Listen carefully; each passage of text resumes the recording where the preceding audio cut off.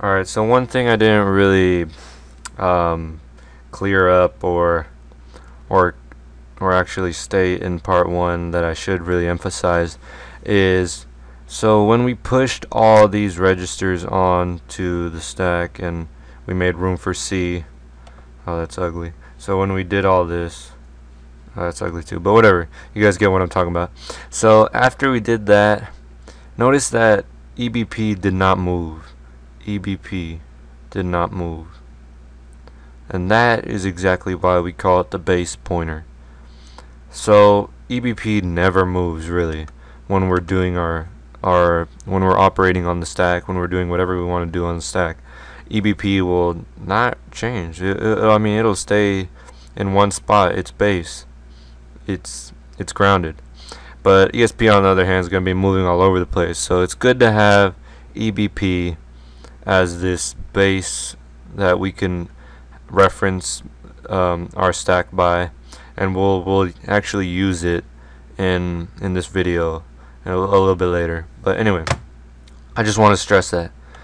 So after we have these lines of code from part 1, we said we were going to get to this line here in our add function in C. We're going to translate this line.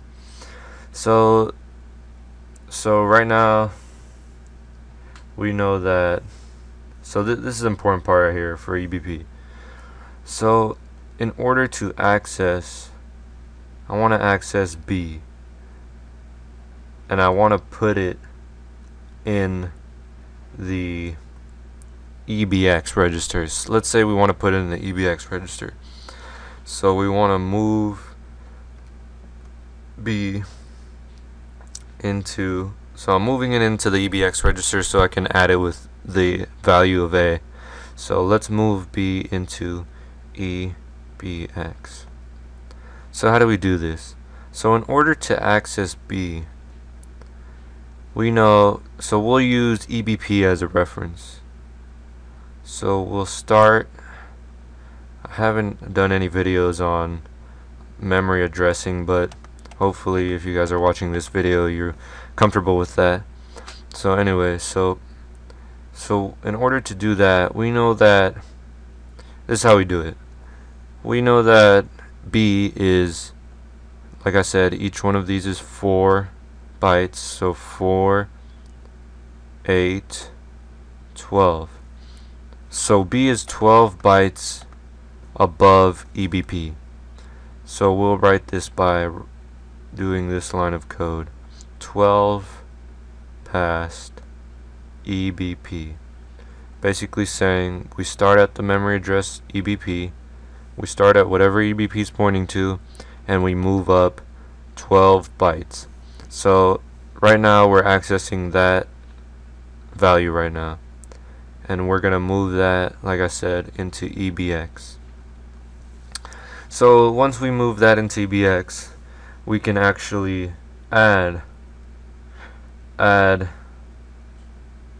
we'll add A to B.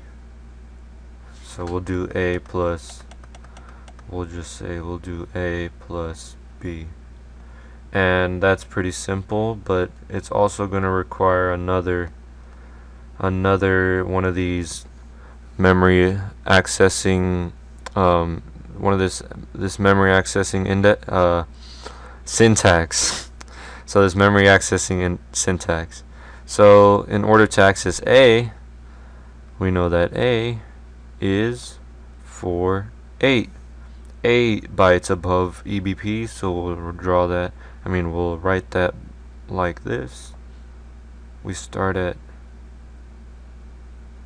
EBP and we go 8 bytes past that, above that basically. And we'll add, well, we're not moving, sorry. So let me erase that. We're not moving, we're adding. So we'll have to use the add instruction. A, so A I said was 8 past EBP.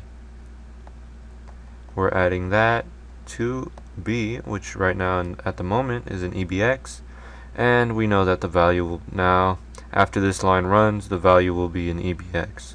So a plus b will be an EBX. So if we're going to continue translating our code, so we basically did this part right now. We did this part, a plus b. It's getting kind of messy, but we did this part, a plus b.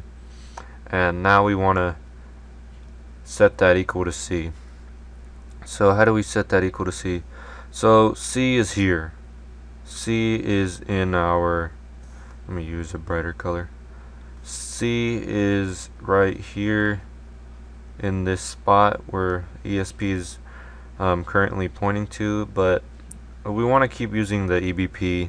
That's basically standard. Everyone's going to be using EBP all the time. So, oh my god, I'm running out of room. So anyway, I'll continue this up here, and I don't think we really need our main anymore. So let me erase our main function. Let me erase this.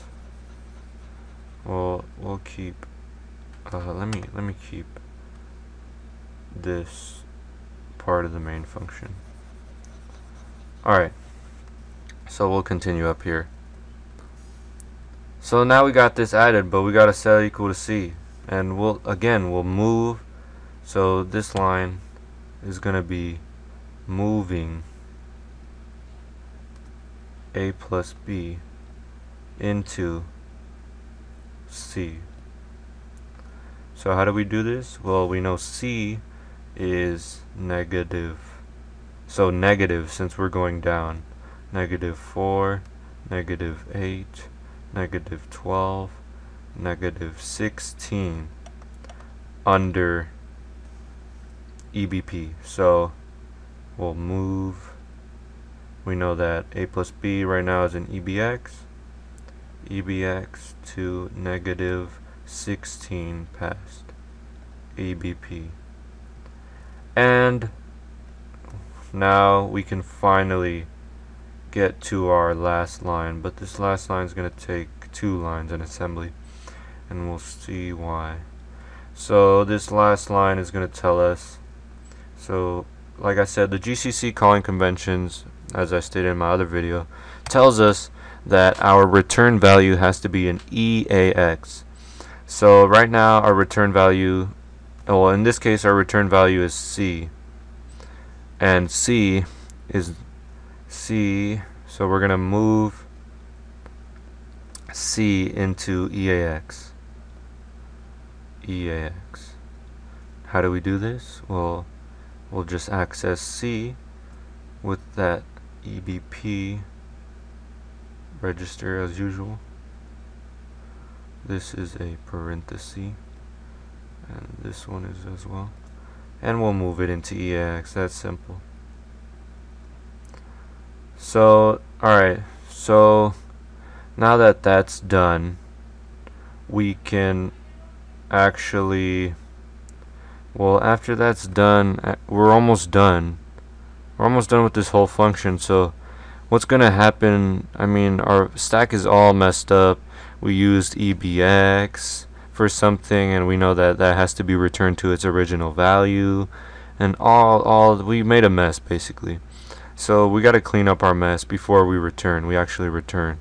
So right now we have everything's ready to return, except our stack is messy, really messy.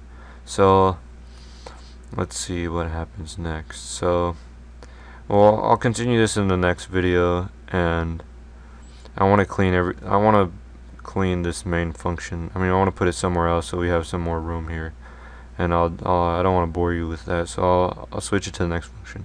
I mean, I'll put it in the next video.